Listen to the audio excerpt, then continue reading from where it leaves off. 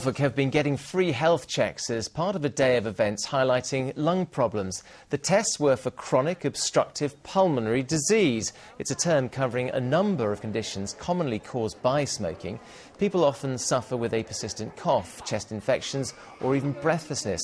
It's thought there could be around 8,000 undiagnosed sufferers in Norfolk alone. It is the 5th largest killer in the UK. It kills more people than breast cancer and more men than prostate cancer a year, and yet very few people know about it. Because it's a chronic disease, we normally see patients when they are already fairly disabled by their breathlessness. And while we know smoking is bad for your health, an ashtray that belonged to Winston Churchill has fetched £4,200 at auction in Norfolk. The 200-year-old silver dish was used by the wartime Prime Minister at a political dining club he co-founded in 1911.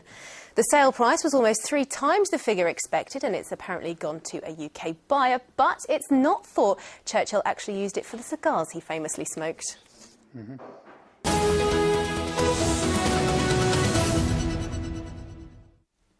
Now, here's a fact. Since the first national lottery draw on November the 19th, 1994, more than 2,300 new millionaires have been created. Yeah, not 2 of them here, unfortunately. That's a lot of winners, but one of them is notorious for being more of a loser.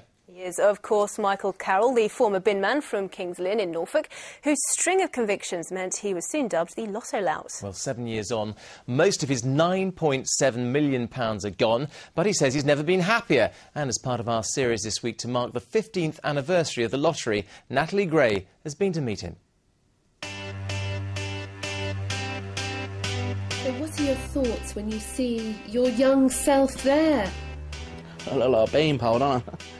Michael Carroll was just 19 when he won nearly 10 million on the lottery. He already had several convictions for joyriding, theft and criminal damage, and was wearing an electronic tag when he picked up his cheque. He's 26 now, but remembers how he thought his big win would change everything. What were your hopes and dreams then?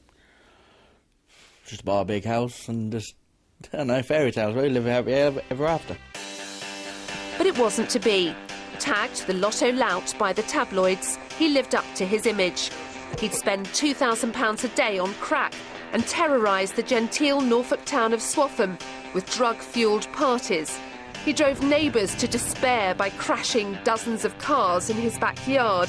And in 2006, he was sentenced to 9 months in jail for a fray after barging into a Christian disco and threatening teenagers with a baseball bat. Were there times during the bad times that you thought, actually, I wish I was just a bin man again? And my life was ordinary, nobody knew who I was. Some days, yeah. Really? Yeah. Did you feel cursed? In a way, but that's a good curse and a bad curse, isn't it? His autobiography, Careful What You Wish For, charts how this winner became such a loser, reportedly blowing 8 million of his fortune within 4 years.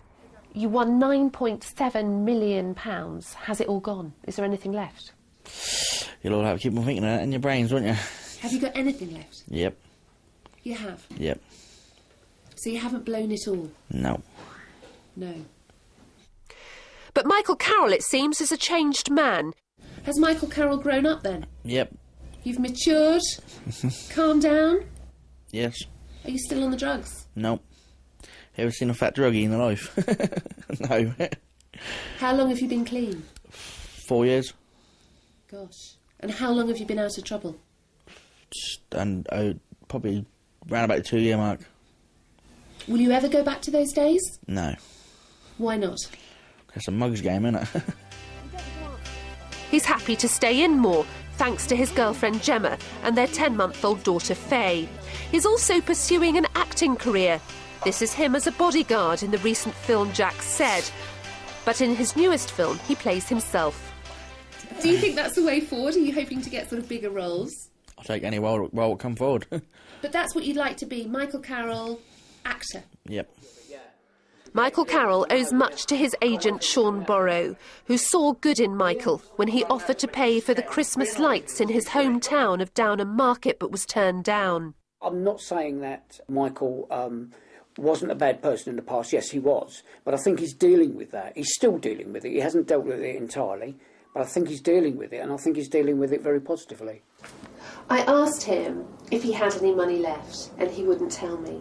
Let me ask you, as his agent, has Michael blown the lot? He's blown most of it. I will say to you that Michael has got enough money left, which is tied up, by the way, but he'll never have to work again. And if you're wondering if Michael Carroll still buys a lottery ticket, then yes, occasionally he does. Natalie Gray, Anglia News, Downham Market. Because clearly he knows the system sometimes works. What a transformation, though. Extraordinary, isn't it? Michael Carroll there, and how he's hoping to turn his life around. Well, he's one lottery winner, but in a way we all are, because as Natalie tells us in tomorrow night's show, over £1 billion of lottery money has been spent in our region alone over the last 15 years. Quite incredible. That's tomorrow, but first, here's what to expect on the national news in just a couple of minutes. 6:30. But before that, Amanda is here with the latest weather news. Now, Amanda, tell us about today, really. I got up, I went for a walk, it was grey, it was windy, it was blowy, it had a lot today, didn't it? I know, tell me about it. I decided to go to the gym very early this morning and nearly got blown off my bike with those winds. In fact, it has been very gusty out there all day today. We've had gusts up to 65 miles per hour. That was recorded, yes, that was in Weybourne in Norfolk. Now, it may seem fairly calm out there at the moment, but hold on to your hats as there's more wind to come tonight. Let's take a look at the forecast. And on that note, it's time for us to say goodbye, though I'm not sure I want to go outside in all that wind, to be honest. No, I'm staying in put. So right to the end of the last bulletin tonight. Till then, goodbye. Bye-bye.